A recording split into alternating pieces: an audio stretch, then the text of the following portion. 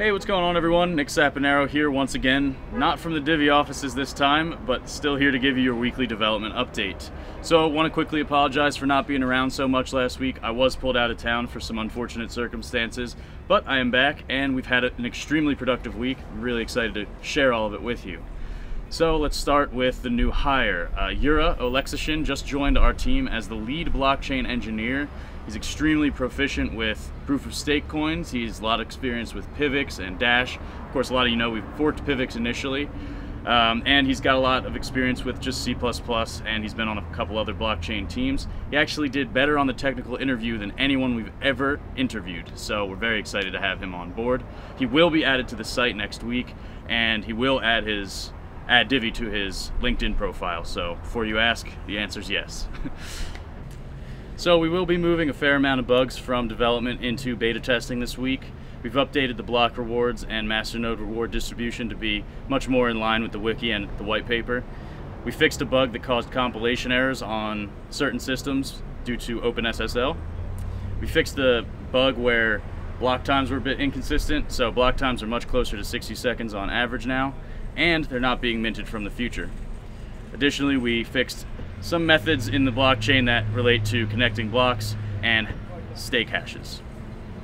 So although we closed a lot of bugs this week, we still have some in the core that need to be fixed before we're ready to launch. The first of which is a mnemonic seed phrase. So as a lot of you guys know, we forked Pivx initially, and Pivx doesn't have mnemonics in their blockchain. So we need to add one so that you can easily recover your wallet should you lose your computer or break it or what have you. Additionally, we need to fix a bug that causes transactions to be invisible to the entire network except the two counterparties that were involved in the transaction. We also found the source of a bug in the GUI that caused issues with staking, and that'll be closed in the next couple of days. There's a bug that causes larger transactions to sometimes be broken up into smaller bits.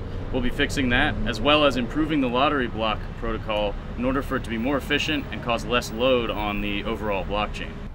So, final update. Michael, Jeff, and I are headed to New York City this week for 7 days, and although we're not going to be there for media purposes, Krupp Communications has graciously offered to set up some office space for us in their building so that we can continue to work the entire time we're there.